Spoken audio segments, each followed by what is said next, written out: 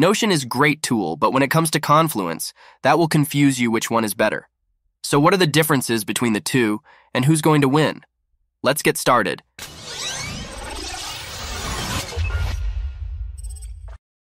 We're going to break down and compare these 6 crucial categories that define the way we work and collaborate. Content management. How do Notion and Confluence handle the organization and storage of your valuable content? Confluence excels in content management.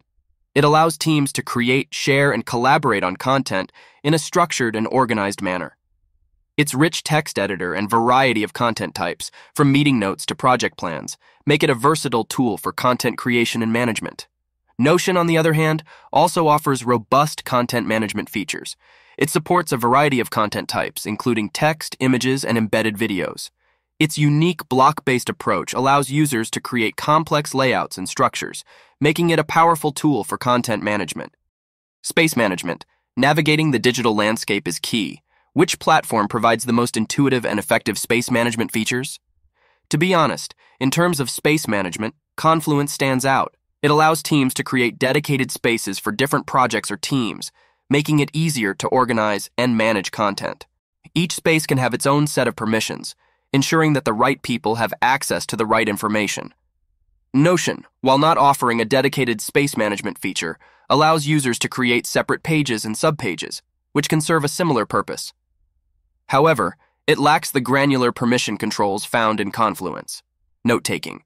Taking notes is a fundamental aspect of productivity. Let's explore the note-taking capabilities of Notion and Confluence. While Confluence supports note-taking, it's not its primary focus. Notes in Confluence are typically part of larger documents or projects.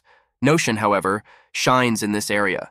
It offers a versatile note-taking feature that supports a variety of content types. Users can create simple text notes, add images, create checklists, and even embed code snippets. This makes Notion a powerful tool for capturing and organizing information. Task management. Stay on top of your tasks with ease.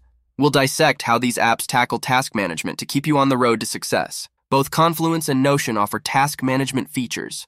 Confluence allows users to create tasks, assign them to team members, and track their progress. It also integrates with Jira, a popular project management tool, for more advanced task management capabilities. Notion's task management features are more flexible. Users can create tasks as standalone items or as part of larger projects. Tasks can be assigned to team members, and their status can be tracked using a variety of views, including table, Kanban, and calendar views. Real-time collaboration. Collaboration is king in today's interconnected world. Which tool facilitates seamless real-time collaboration and teamwork? Both Confluence and Notion support real-time collaboration. In Confluence, users can see who else is viewing or editing a page in real time, and changes are automatically saved and synced. It also supports page permissions, so you can control who interacts with your pages. Pricing. Let's talk numbers. Which of these platforms offers the best bang for your buck? We'll break down the pricing structures to help you make an informed decision. Confluence offers a tiered pricing structure. It starts with a free plan for up to 10 users, making it a cost-effective choice for small teams. For larger teams, the pricing begins at $5.75 per user per month when billed monthly for the standard plan and $11 for the premium plan. For annual billing, for a tier of 110 users, the standard and premium plans cost $580 and $1,100 per year, respectively. You can input the number of users on your team on their pricing page to get a more accurate estimate of the fee to expect. Notion, on the other hand, also offers a free plan, but its paid plans start at $8 per user per month when billed annually for the Plus plan, which costs $10 when billed monthly. Its business plan costs $15 per user per month when billed annually and $18 when billed monthly. Notion has an enterprise plan, but the pricing information is not publicly listed. Both offer free plans so you can test them out without any financial commitment. So let's conclude what we talked in from of pros and cons for each.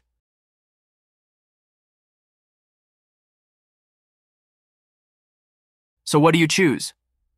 Both Confluence and Notion have their strengths and weaknesses. If your team needs a tool with strong content and space management features and you're willing to pay a bit more for premium functionalities, or you already use other Atlassian products, Confluence might be the right choice. However, if you're looking for a versatile tool that can handle a variety of tasks and you don't mind a bit of a learning curve, Notion could be a better fit. Thanks for watching. Hope this helped. If so, hit like and subscribe for more content.